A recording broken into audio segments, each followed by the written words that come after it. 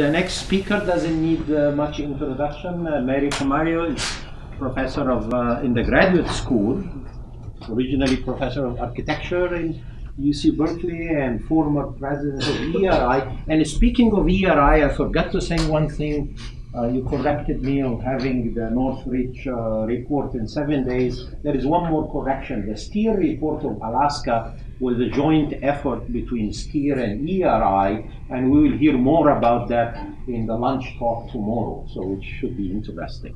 So Mary will give us the last talk of this session, and it's a very interesting title, looking back and looking forward with Northridge. Thank you.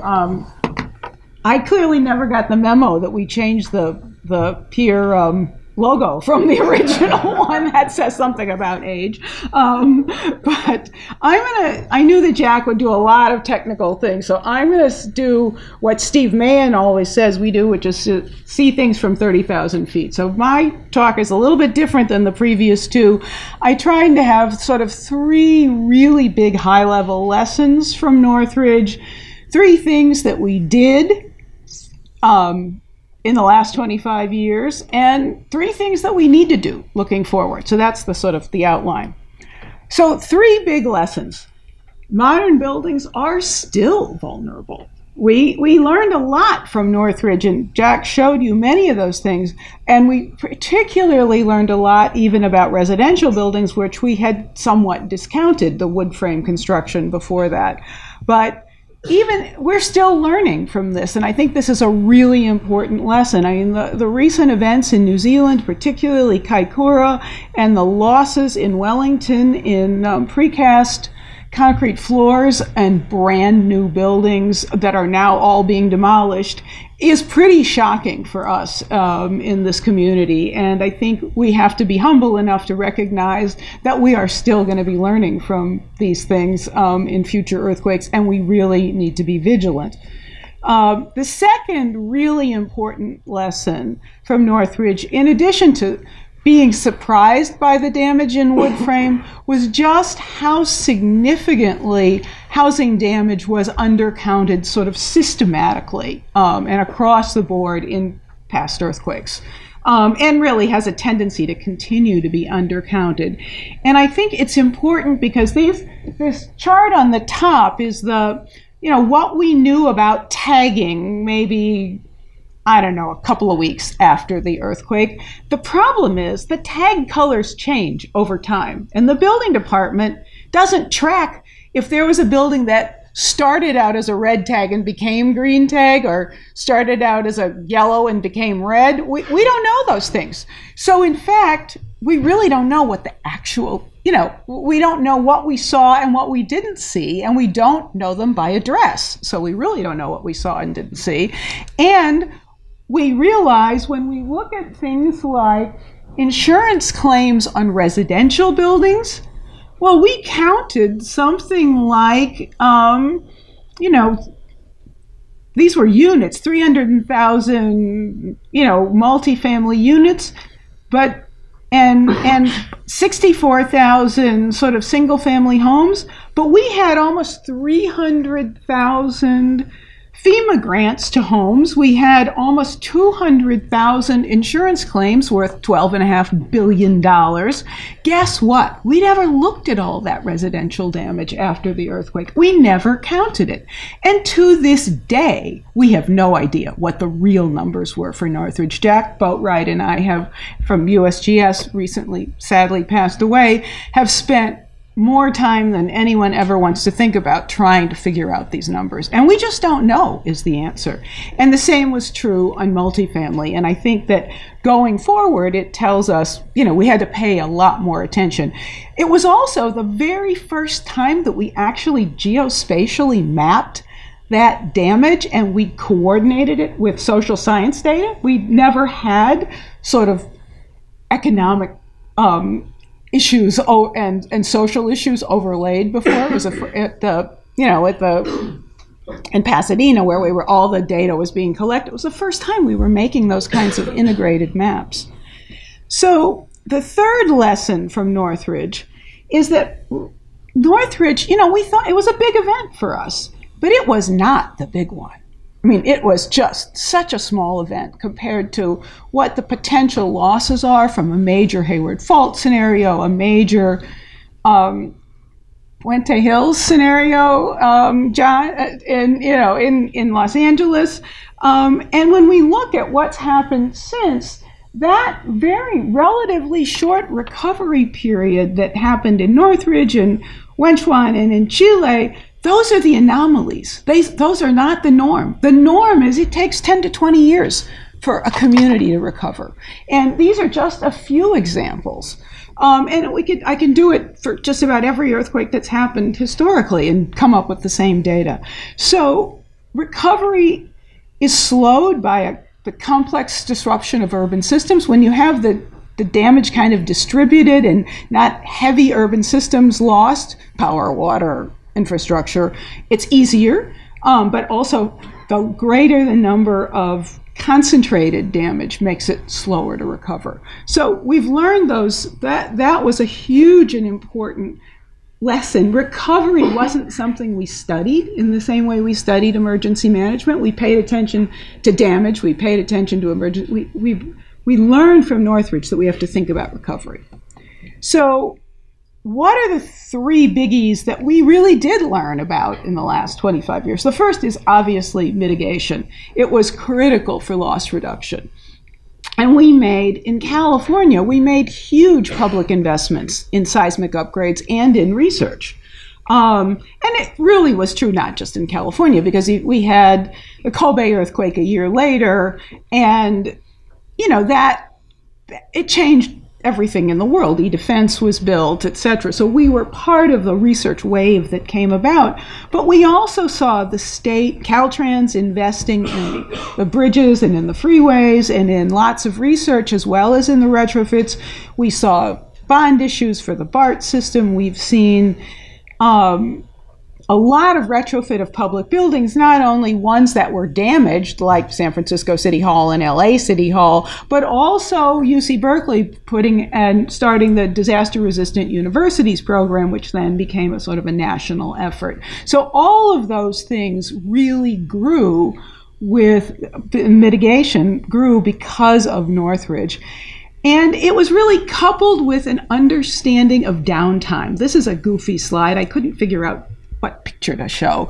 And it was a little study that I did a long time ago where we looked at how recovery time increased with the percentage of the stock closed.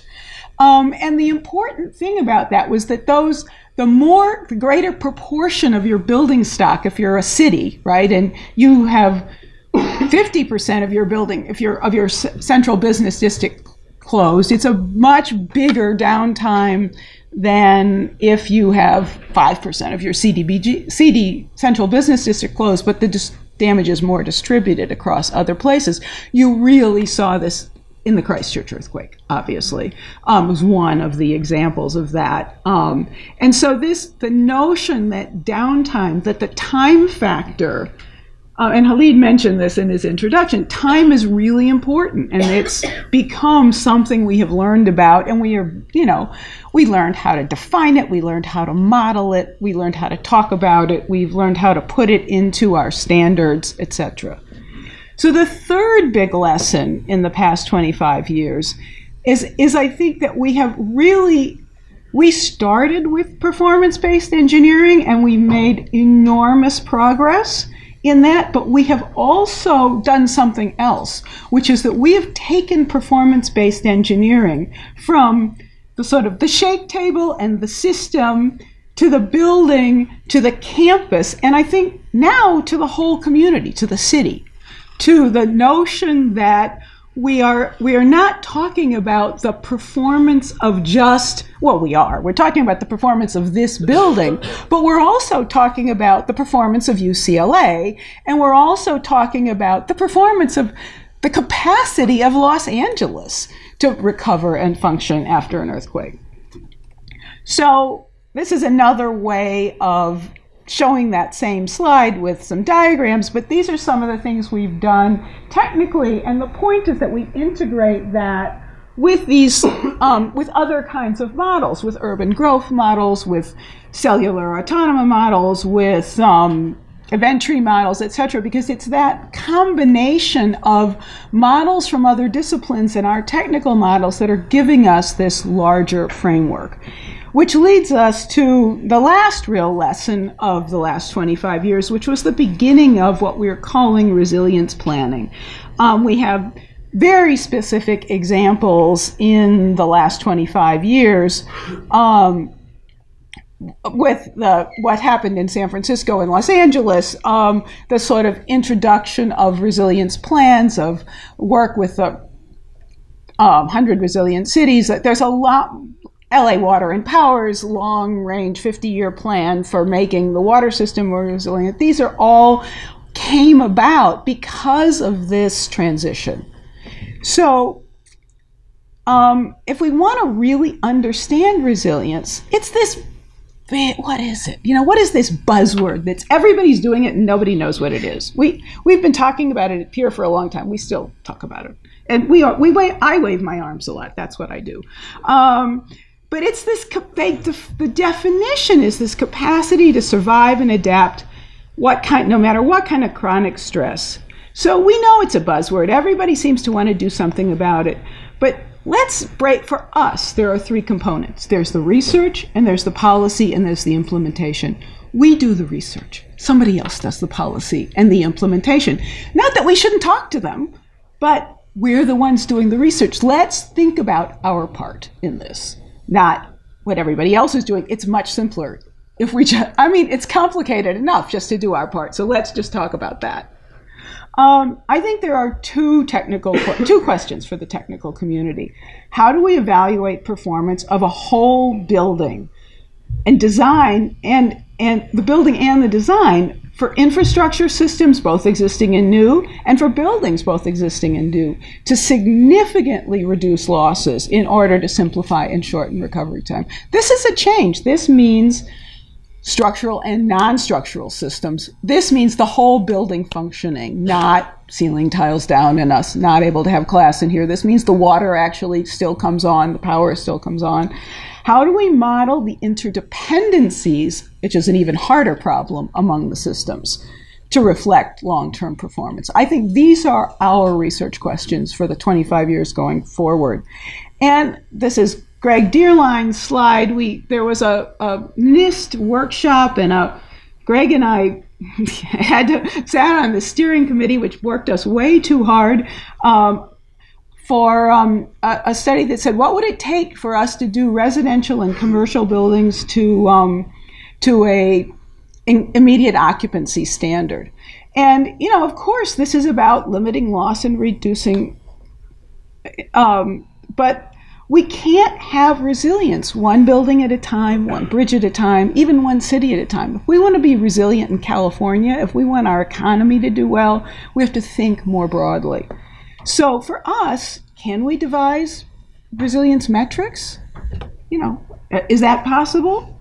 Can we model dynamic vulnerability over time? How buildings grow and change over time? What do we know about those? This is some work from After Christchurch with Ken Elwood. This is some work from David Lallemont, who was at Stanford, is now in Singapore. I think there's some really interesting work going on in New Zealand, looking at both why this sort of larger systems and functions matter. They have a project called Smart Seismic Cities, and it's really trying to look at the technical components, but linked with all of the community actors, really deeply integrated with the city, the business owners, the building owners, people who are real stakeholders who have a part.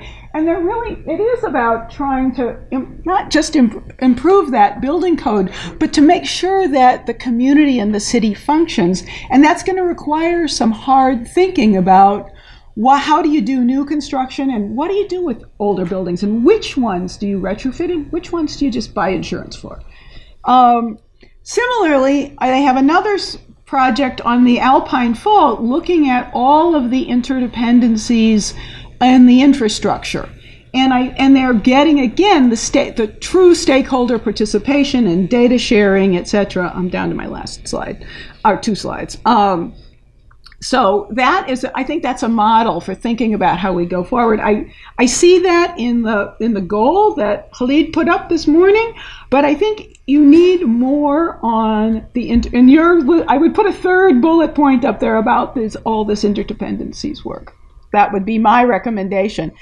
The infrastructure matters because of this interdependence. We can't, we're going to function we're going to do with the physical part, but all those physical things, the energy, the communication, the dams, all those pieces we design link to our food and agriculture, to our government, to our banking, to our information technology. So we need them to work together.